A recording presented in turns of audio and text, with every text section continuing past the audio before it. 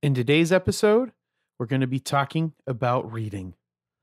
I know, but it won't be boring. So enjoy.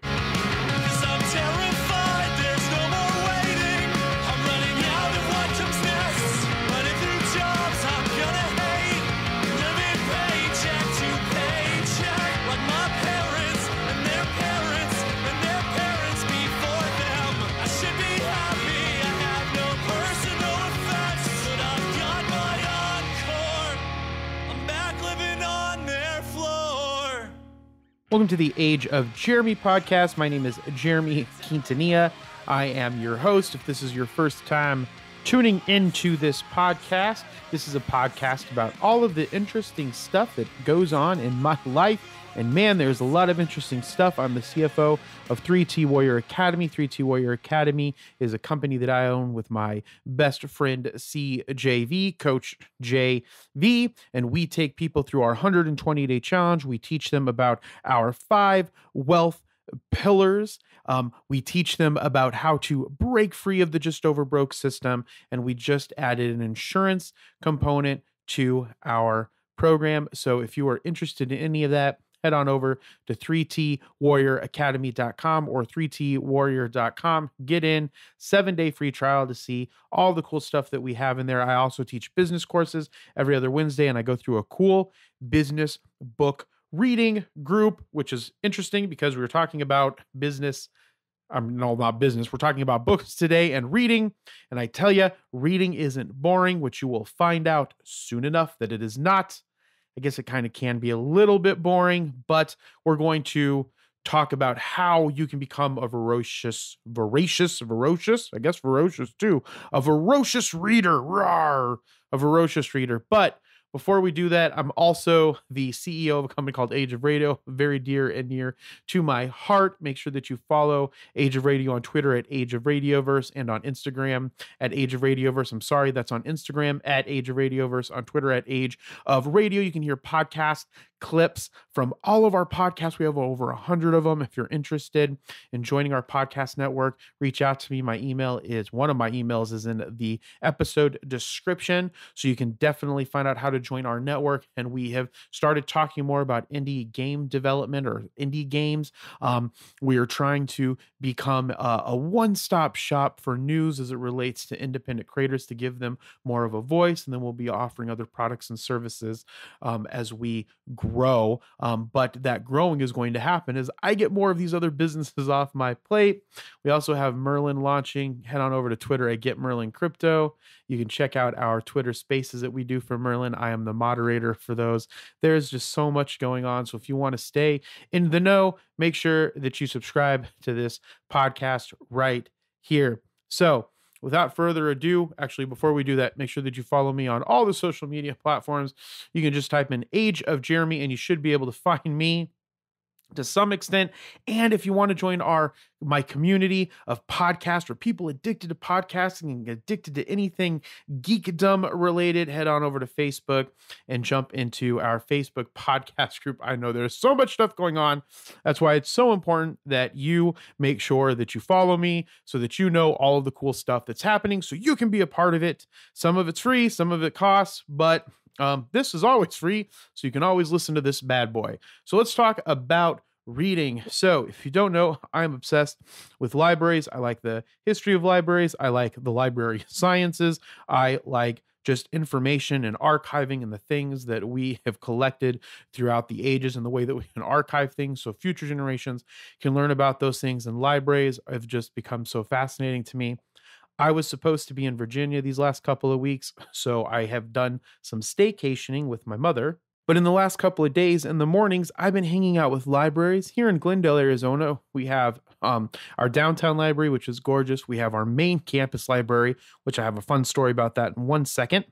We have our Foothills location, which is actually pretty close to my house. It's within, 5 or 10 minutes or so. That one is also Very, very gorgeous. The Glendale, Maine 1 campus, which is right next to Glendale Community College, that one is just gorgeous. And what's super, super exciting about it is there are peacocks there.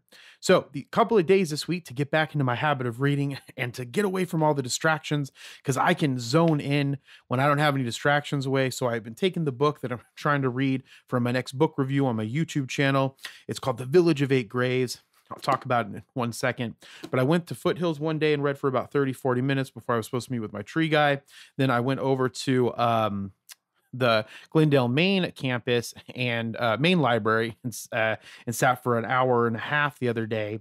And I got through some good reading. I like doing the Pomodoro method with my reading too. I'm trying that out, where you do 25 hardcore, 5 minutes off, 25 hardcore, 5 minutes off, 25 hardcore, 5 minutes off over a period of 2 hours. Then you take a longer break. And then one day I'll probably try to do an 8-hour reading session doing that.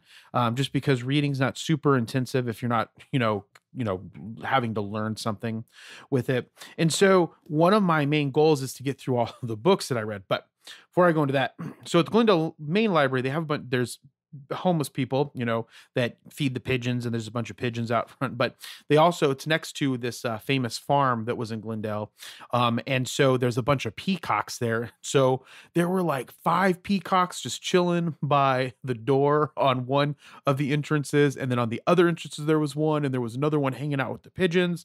And if you don't know, I love birds and love ornithology and reading about ornithology. Not that I would ever go into that specifically with that field, but I love reading about biology and getting to know more about animals and so forth and so forth.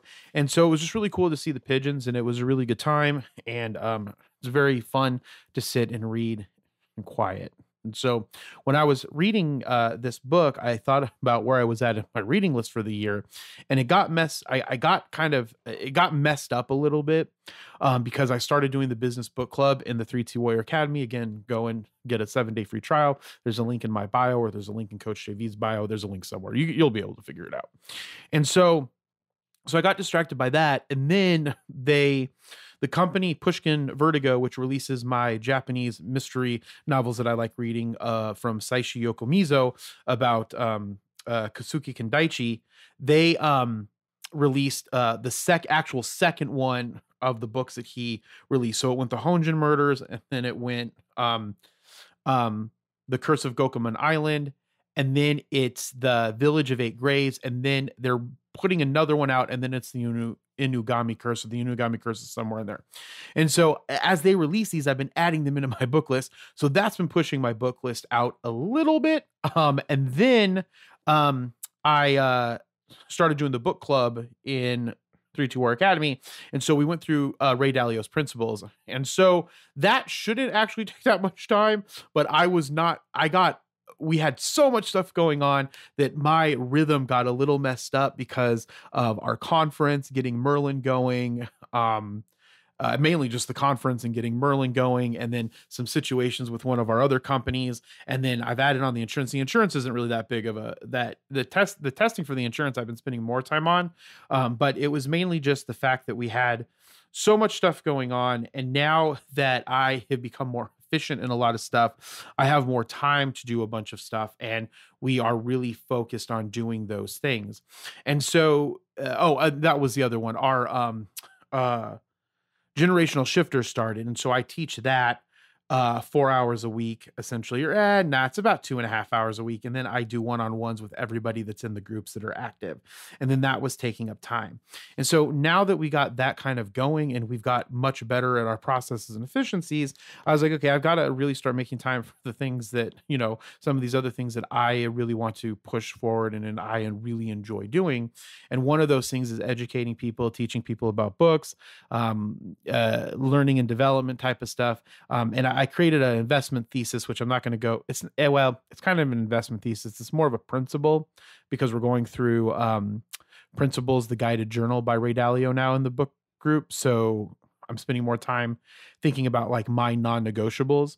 And so when I think about that, reading is one of my non-negotiables, and sharing those books with the world is one of my non-negotiables, mainly because I like reading things that are not necessarily the they're more obscure things. They're more academic related. Not saying that that's better or worse than anything, but sometimes when I'm trying to find these things out in the world, there's nothing, and it takes me a long time to research these things. So I kind of want to do a lot of that stuff with my YouTube channel as it grows. And so if you're not part of my YouTube channel, head on over to Age of Jeremy YouTube and sign up.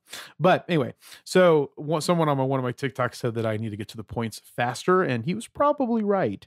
So that being said, when I was at the library, I was thinking about the books that I haven't read. So I just kind of wanted to recap what I'm doing for the list of books that I'm reading. So Middle March was the first one by George Eliot. There is a review of that on my YouTube channel. Then there was the Honjin Murders. I actually read the Honjin Murders first. That is actually a review on my YouTube channel as well. And then it was supposed to go The Inugami Curse by Saishi Yokomizo, The Village of Eight Graves by Saishi Yokomizo, which is what I'm actually reading right now. Poke by Walter R. Bornemann, which is Poke was actually one of the only presidents in history. He's also a Democrat, and I'm, very liberal and progressive. He might have been more of a conservative Democrat, but I don't really know a lot about him. That's why I'm going to read the biography.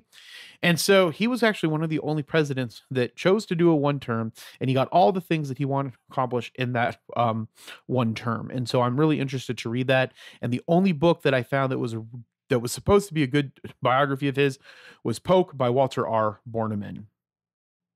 And then I really want to do Buddenbrooks by Thomas Mann, Killing Commendator by I think that's how you pronounce it, by Haruki Murakami, and then The Path to Power by Robert A. Caro, and then I was just going to knock out all of Robert A. Caro's books.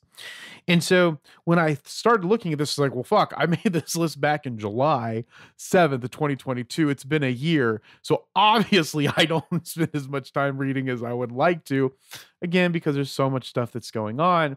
And so I'm trying to get into a rhythm that I think that I can get into now, and I'm going to utilize the libraries as a part of that to set time aside to go and read for longer periods of time, where there's less distractions, where that is dedicated time. So I was thinking, like, what are the things that make someone a really, really voracious reader? Because I read more than most people, but less than some of those really hardcore readers. And I would really like to hone that skill, be better at it, remember the stuff that I read a lot more. And I think that could benefit all of you as well, especially the more that you read, the more knowledge that you're going to have, the better culturally you're going to be to have conversations with people, the more you're going to have a broad understanding of the world around you. And that is one of the main benefits of reading, along with all of the cool stuff that we learn along the way. So the first thing that I thought of, the first thing that makes someone a really, really good voracious reader is that they set time aside to read on a regular basis. I think Bill Gates is kind of known for his reading. I would love to be known how Bill Gates is known for his reading. I know Mark Cuban reads a lot. And so when we think about how they read, they always have time set aside for reading. So that's the number one thing. So the more time that you set aside for reading, the more you're probably going to actually sit down and read. So that was the first one that I thought of. And then I did some internet scrolling to see what other people thought. And I came up with some, I liked some of the ones that I found. So I came up with some of the list of my own. So the first one is make time to do the reading. The second one is you have to make a list. And you have to keep to that list. The more likely that you are to write something down, the more likely you are to accomplish it. Okay. And so I love Microsoft. I have OneNote. I'm integrating their to-do and their lists, Microsoft lists. That's more of a business product because it connects the lists into groupings that you can attach to SharePoint sites. So that's neither here nor there, but, so in my OneNote, you can actually put a little book icon that says book to read, and you can make a list of books. So I started to do that. So I have all of those books that I want to read, and then I'm going to keep going on this list of how I want to read them. So when you have that list, not only does it help when you write something down, you kind of have a plan in place to say, hey, I'm going to do this, and I'm going to do this, and I'm going to do this. Now, Mine's going to change because I love these murder mystery books that Pushkin Vertigo is putting out by Saishi Yokomizo. There's another one that's coming out here in July. So I'm going to finish The Village of Eight Grays. I'm going to go back to the Unyugami Curse, and then I'm going to go to the new one, and I can't remember the name of it, but if I remember correctly, it had a really cool name, and I'm really excited about it. And they do such a great job on the printing of the books. So, and by that, I mean the look of the book, the feel of the book, how the book handles. I know that sounds weird, but trust me, when you get into reading books, you will take a lot of that stuff into consideration. And so, uh, and so once I'm done with that, then I'll do Poke, Budendok's Killing Commendator, and then tackle Robert Caro's Path of Power, Lyndon B. Johnson series, and then he has a really famous book. Can't remember what the fuck it's called. Excuse my language, but it's about an architect, and it was the first one. And supposedly Robert Caro is supposed to make some more of these, but I think he's getting up there in years. So I don't know if there's going to be more to this Lyndon B. Johnson biography. I mean, the man's written 4 books. All of them have won Nobel Prizes, I think, or all of them have been up for Nobel Prizes. And one of them maybe hasn't gotten it. But Path to Power, I'm kind of into already because I started reading it before. So I'll just pick that bad boy up. Okay, so back to the what makes a voracious reader. Rawr, voracious reader. Okay, so it's going to be setting time to read throughout the week. Okay. Can be whatever time. Second, to make a list. You got to make a list. You got to follow that list and you got to do it. And then this is the one that I think gets most people is you have to do it book by book. Is because now I'm going to have my business book club book. So I'm going to be doing 2 books, but I have made the that was the other reason why it kind of got separated is because I put attention span on there. So I think what I'm going to have to do is also relook at the book after I get through these bad boys and add any other nonfiction books that I want. Because I think if you're focused on the one book, you're likely to get through them more. You're likely to get through them quicker. So you'll also lose track of stuff and you might not feel as motivated to read a lot of the books. Now, some people might disagree with me on that. I am saying that for me, at least, that is going to be a really, really big problem solver for me. So I'm just going to go hard on this book because technically, and you couldn't see what I did, but I picked up the book. But like The Village of Eight Grays, it should only take me about a couple days to read if I put 30 minutes into a day. It's not that big of a book. So this book should have been done in a week. And so that's one of the biggest things. So putting a time slot into it, read during that period of time. If you want to read further, then do it. If not, at least know that you read that time and then do it book by book. Don't do it until this book is done. And that's what helps keep you focused. The other thing that I am a big adamant for, I've tried to do it during The Village of the Eight Graves, is take notes of the book or have a book diary or a journal for your book reading. So you can take notes about your favorite parts. It's going to help you engage in the text. You'll get more meaning out of it. You'll remember things much better. And I think that that's one of the things that can make reading so much more valuable to people is if they take notes and they dive deeper into it than they otherwise would. And one way to do that is to take notes. One of the ones that I read that I am not a huge fan. I would like to read faster. So try to read fast. I'm not going to put this as one of my rules to be a voracious reader, but I think it can help if you can get better in your speed reading faster. I like reading slowly because I like being just engulfed in the book, and that's me. And I'm not a really fast reader to begin with, but I think that speed reading can help, especially if you want to get a bunch of books. And I think as you read more, you'll be faster. Again, it's going to slow down depending on the content. The book's harder to understand. Like this, The Village of Eight Graves, I can breeze through. No offense to Ray Dalio, Principles was a super easy read. That one I could breeze through. But when like Middlemarch, when I was reading that, oh my God, it was like a minute and a half to 2 minutes, 2.5 minutes a page. So much happening on the page, so much to try to remember. And so, so you will hit faster as you read more. Okay. And then the other thing too is this is something that Charlie Munger, Warren Buffett's partner, I think he said is always have a book with you, because whenever there is a moment where you think that you're bored, most of us will jump on our phone, we'll go through social media, we'll chit chat, we'll do waste of time shit. Okay. And when you have a book with you, you are less likely to do that. So that means that you have to either have a tote bag with you, a backpack. Backpacks are getting really popular, like super popular with like everybody, even women, as opposed to their purses, from what I read, but and seen. And so if you keep the book with you at all times, then you are going to probably read it if you have it with you. And so that's the other one. So make sure that you have that book with you at all times. So real quick to recap: 1, make sure that you plan the time to read. 2, make a list. Okay. 3, take notes. Oh, sorry. 3, do one book at a time. 4, take notes. Learn to read faster if you want. I'm not going to put that as 5. My 5 is going to take a book with you at all times, so you always have something to read in place of what you were doing. The other thing that you can do, and this isn't my 6th one, is you could do more listening to books. I've read that your brain activates the same whether you listen or you read the book. I enjoy the act and art of reading. I tend to retain it more because I'm being more focused on the content that I'm reading. Other people, they can listen and they learn that way. So again, and it also depends on what you're listening / reading to. So that's something that you can do. And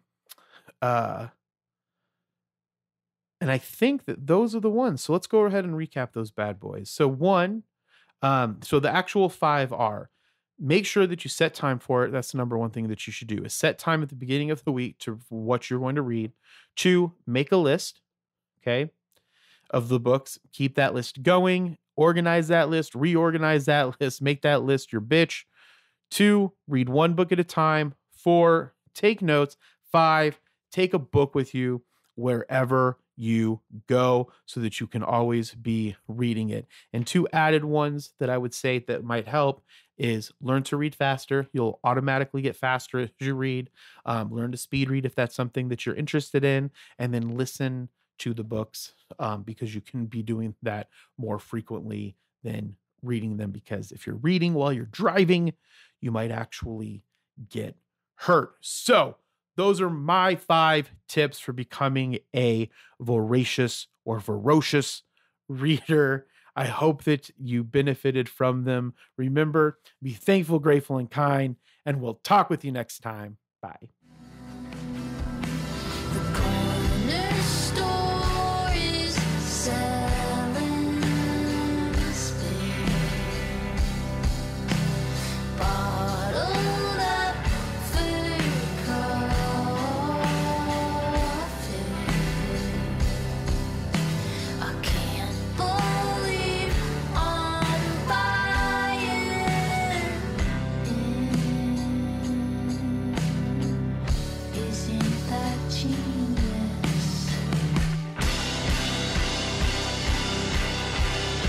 Thank you so much for listening to this podcast. My name is, again, Jeremy Quintanilla. I love Neumann microphones. I love the Zoom L8. I record on Steinberg's Cubase, and I use a little bit of some Waves plugins on those bad boys.